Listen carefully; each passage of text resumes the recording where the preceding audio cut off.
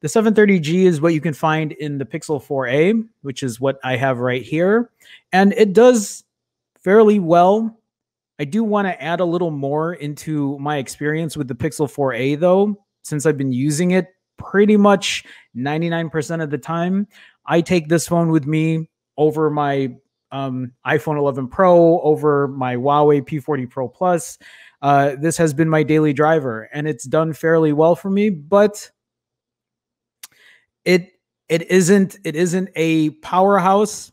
It's not a speed demon, right? And I'll talk about that in a bit. So when I saw that the Snapdragon 732G got announced, the first thing that went through my head was, man, what a, I mean, it looks like it's just a little boost in power, but would have been great to see that come onto the Pixel 4a.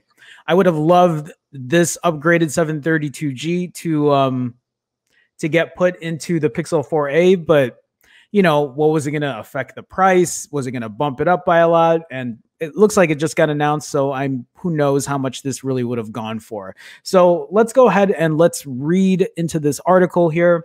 The Snap 730G proved to be a popular chip for mid-range smartphones and was used in the likes of the Pixel 4a, Poco X2, and Mi Note 10 Pro. Makes me wonder how much more expensive this 732G will cost. It's the same 8nm silicone as the 730G, but with higher clock speeds. The two big Cryo 470 cores now run at 2.3 gigahertz plus 0.1 gigahertz over the old chip. So really a minor bump in speed, while the Adreno 618 GPU has been boosted to deliver 15% more performance. So a very slight increase in CPU, but a 15% increase in terms of graphics for the GPU.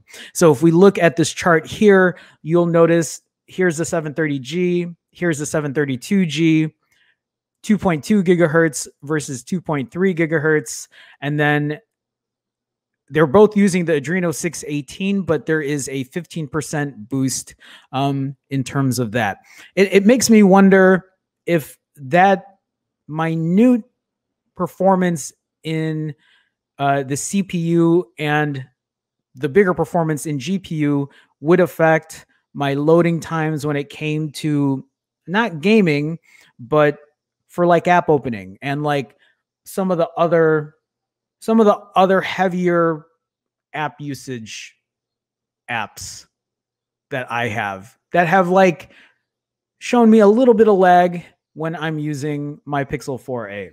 So I think the only other difference here is when it comes to charging, you'll see Quick Charge 4 versus Quick Charge 4 Plus. I haven't even really read into what the difference was for that. So the rest is the same with an LTE modem and Wi-Fi 6 connectivity. Bluetooth was bumped up to version 5.1, but it has the same features, including aptX Adaptive and True Wireless Stereo Plus. Quick Charge 4 Plus is supported as well. Snapdragon Elite Gaming enables HDR rendering and game jank reducer.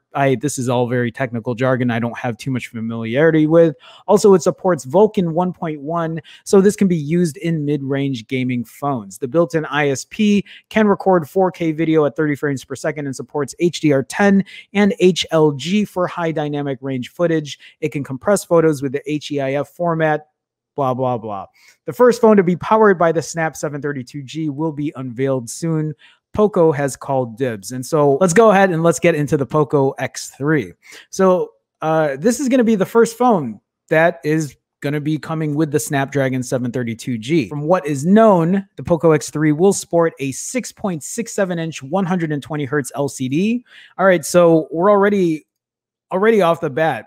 We're talking about a 732G chipset, so a lower end chipset, right? You know, an upgrade from the Pixel 4a, but it's talking about a 120 hertz LCD screen, a 5160 milliamp hour battery, so a gigantic battery. Is this the new trend right now? Are we talking about huge batteries on all these like mid-range phones? Team Varai actually sent me a DM or a tweet or both today or yesterday. I just read them today, but about all of these new phones with gigantic batteries, which is a good thing. I'm glad to see it. It looks like companies are learning their lesson and they're starting to like really pack in bigger batteries in their phones. So a 64 megapixel camera and a Snap 732G. More importantly, no current Xiaomi or Redmi phone offers such specifications.